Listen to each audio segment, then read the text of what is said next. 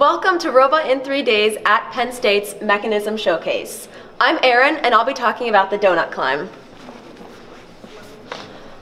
So when talking about the deep cage, the center of gravity of the combined body of the robot and cage will swing directly below the chain anchor. This means that either when you climb, you need to go really high or lift from the center of gravity of the robot. To lift, we decided to lift from the center of gravity and do a donut climb, which basically means we have a big hole in the center of the robot, hence donut climb. Now, to solve this, we needed a way to lift the robot. There's many ways this could be done, but we decided on these hooks. Now, originally, we had intended on the curved surface coming down here and acting as a cam to lift the robot, and the hook being tangent to the robot, providing a normal force. However, the hooks created such a friction force that jammed the cage into right here on the robot.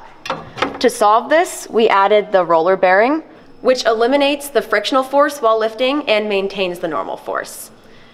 So we also found that the cage tended to go this way, so we added this additional plate also in here.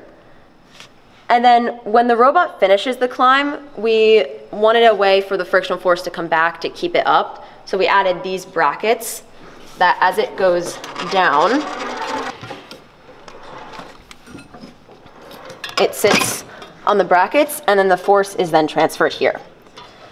This is done all attached with Neos and a 225:1 gear ratio. However, that may be different for you if you do this.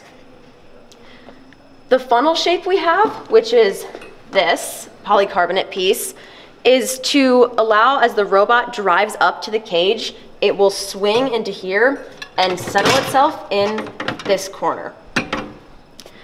However, this is not as reliable as it could be, so if you make this design, we recommend that you should design a different funnel. And take note that there is significant force on this when it climbs. We solved this by adding a lot of braces around it. However, there is many ways that you could do this. We also needed a ballast of 30 pounds here, and you will see this in our reveal video. We had to have these weights here. And it may be different for you, and this is just because our center of gravity ended up being off from where it actually climbs. And with this, our robot does achieve 3 inches off the ground, and it does suspend all the wheels. Thank you for following along with our process of Robot in 3 Days at Penn State. If you have any questions, feel free to ask them. We would love to answer them.